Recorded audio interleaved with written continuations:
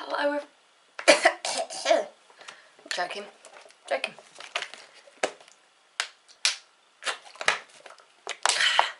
Haven't really spoken much yet today. Hello everybody, welcome back to my channel. If you haven't been here before, my name is Debbie and I read a lot of books. And I've been reading a lot lately. Like I've had like 5 books on the go and I'm finishing them all round about the same time. Because at the moment I've finished 2 books that I haven't talked about yet. And I'm coming to the last, I want to say 80 pages of a biography that I've got in my work bag. Today's book is A Stranger in the House by Shari Lapena. Those who have been here before will know that I've read The Couple Next Door by Shari Lapena. I say read, they're both audiobooks. But yeah, The Couple Next Door was a really, really good book. That had me constantly guessing. And she's done it again with A Stranger in the House. She's an author where she keeps you guessing up until the final page. To be honest, in both of these books, up until the very last line, she's very good at putting a twist on you that completely turns everything again. And it's not like neat wrapped up in a bow endings either. It's stuff where you're just like, oh, she could write a sequel if she wanted to, because the story ain't finished. It's not finished at all. But yeah, I'll read that blurb for you. Why would you run scared from a happy home? You're waiting for your beloved husband to get home from work. You're making dinner, looking forward to hearing about his day. That's the last thing you remember. You wake up in hospital with no idea how you got there. They tell you that you were in an accident. You lost control of your car whilst driving in a dangerous part of town. The police suspect you were up to no good, but your husband refuses to believe it. Your best friend isn't so sure, and even you don't know what to believe. So this is in fiction, crime, thriller and mystery, and the duration when listening to it at a regular speed is 8 hours and 52 minutes. I'll admit the average speed is usually just a bit slow for me. I usually read quite quickly, so with audiobooks it's a similar thing. I can process it a lot quicker. So I think I went up to 1.5 and 1.75 speed. So I think for me it probably took about 6 hours to listen to in total. The premise of it is so good. There's Tom and Karen Prupp, and they've been married for about 2 years, and at the beginning of the book you see Tom coming home to an empty house. The door is open, Karen's bag and purse and keys are all on the side. It's like she left the house with absolutely nothing in her hand basically, and she just got in her car and just drove off. You find out that she was found driving in a really dodgy part of town, really, really fast. She was speeding and she lost control of the car and hit a pole. She ends up in the hospital where you find out that she cannot remember what happened leading up to the crash. The last thing that she remembered was being in the kitchen making dinner. You meet their neighbour who lives across the road, Bridget. That's Bridget with a D, not a T.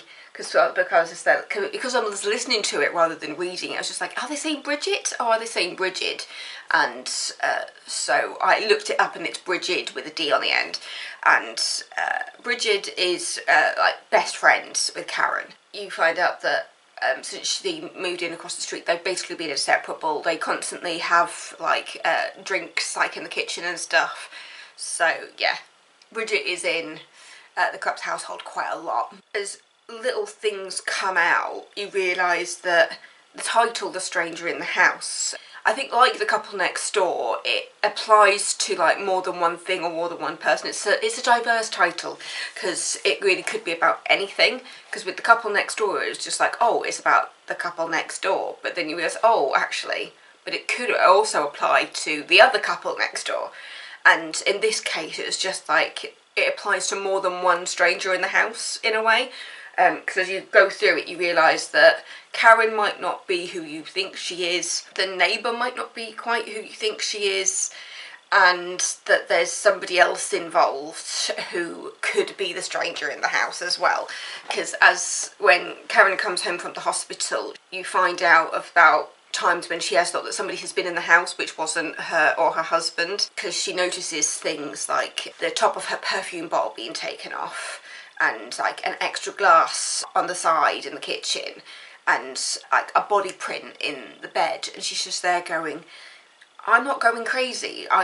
She's meticulous. She knows when things are out of place, and you do find out later in the book why she is that way, but I'm not going to say why because it would be a massive spoiler. But yeah, trying to figure out the identity of that stranger is very interesting. And when it puts a question mark over Karen on whether you think that she is who you think she is, and then you realise that Bridget has her own question mark over Karen and how she has presented herself to the world. You find out that Karen isn't on social media. She doesn't really have that like footprint on the internet, so you haven't really got anything about her life before she married Tom. I have seen some reviews where people say that this wasn't as good as her first one. They found it a bit predictable and repetitive. And I will say I did find it a little bit repetitive because it felt like it was really trying to spell out certain bits. And I was just there thinking, oh, did I really need to get that again considering I've just been told it? I think it was partly to do with the way that the police get involved, because after the accident you find out there was a murder on the same evening, basically not far from where Karen was found after her accident, and you just think, oh, did she witness something? Was she involved in it? And so the police become really, really involved in visiting the corrupt's house and visiting the neighbours trying to figure out what happened. So it goes for like, did anybody witness Karen leaving the house? Did anybody see if anybody followed her? Was anybody in the neighbourhood of the restaurant where the guy was found murdered? But yeah, and as you go through you realise that it is all connected and you just need to find the right puzzle pieces to kind of connect it all. I will say though, throughout the book I just thought, I can't believe that people still are like Tom, because he came across as a bit pathetic.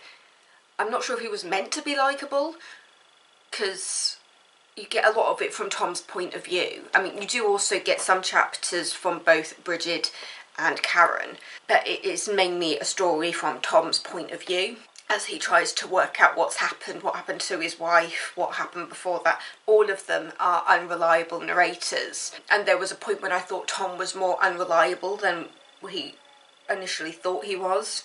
I was just thinking, yeah, he's not squeaky clean in this either, and it does come out he's not, because you do find out that he had a relationship with Bridget before he got with Karen, and he never told Karen about the relationship he had with Bridget.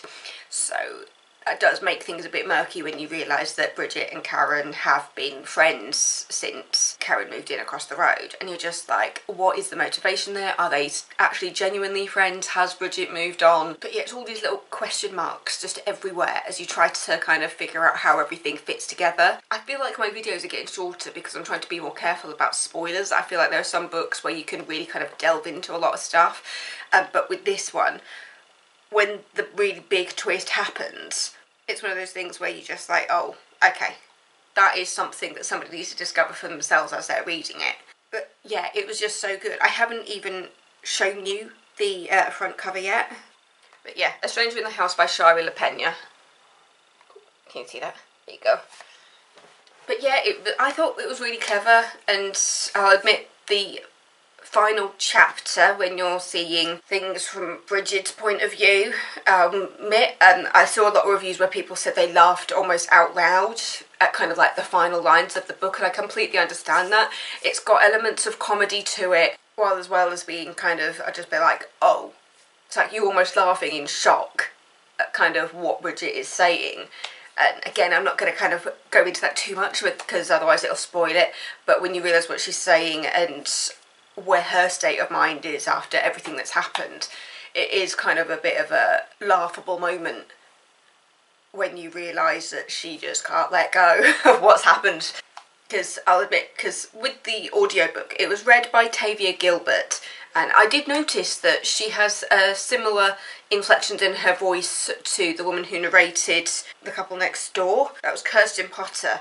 At first I thought it was the same person, but then I realised, oh, it's not the same person, they just got like, it's just similar inflections in the voice. I don't know how else to describe it.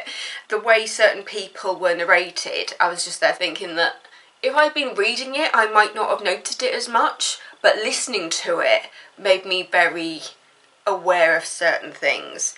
the way that Bridget was characterised with the voice and everything, because it's definitely a bit more high pitched and everything else. It's presented a bit more innocent, and I was just there thinking, I'm pretty sure it's going to come out that Bridget isn't innocent in this either, because she was just too sweet. The characterisation of her with the voice and everything just seemed too sweet to me, because in the beginning when you're just seeing her as like it's a friend of Karen, kind of watching, just thinking, oh, what's happened here? And I was just thinking, yeah, it reminds me of those sickly sweet girls that you knew at school, and you were just like, yeah, you are totally gonna like tell my secrets behind my back if I tell you anything. I'm sure everybody's met somebody like that. I knew somebody like that at school. And that's not just to characterise girls, I'm sure guys can do it too. But, you know, I think it's just, I think a lot of people have experienced that person who seems really sickly sweet to you and just like, oh, tell me your secrets. You tell them, and then they go tell everybody else. So, yeah, that's how Bridget kind of came across to me with that voice. I was just like, yeah, yeah, I don't trust that sickly sweet voice. She's done something, she's involved somehow, but we just don't know how yet. But, yeah, Stranger in the House, Shari Lapena. If you like your twisty-turny books, still go for it. There were certain points when, as things were coming out, I would probably say like a chapter ahead when it came to kind of guessing what was going to happen next. There were a lot of seeds planted at the very, very beginning, and you're just there thinking, is that a red herring or am I on the right path? And there's not as many red herrings in there as you think there is. Like, it's all very kind of surface level. But I still wouldn't say this was a bad book. I think in the other book I said there was a lot of he said, she said. It didn't feel like that in this one. It's written kind of in the present. You know, how people, like, he said, she said. In this case, it's almost like diary form. It's just like, today I did this, and, you know, this is how I was feeling. Well, it wasn't this is how I was feeling, this is how I am feeling. So if you're not a big fan of that kind of style of writing, it might be difficult for you, because I mean, I know there's certain styles of writing that I don't agree with. There was a book that I read called Frankenstein, and that was done very much diary form with like almost no punctuation, and I found that really, really hard to follow, even though it seems to be a style of writing that seems to be coming in. Apparently it's quite an Irish style of writing, which obviously I've only read one book like that, and so maybe if I read more of it I might get used to it. But, you know, there are certain styles out there that some people might be a bit more averse to. That, yeah, ultimately I thought this had a good story to it. Even though it was slightly predictable in places, I think that as more things came out, it was just like, oh, I didn't think of that though.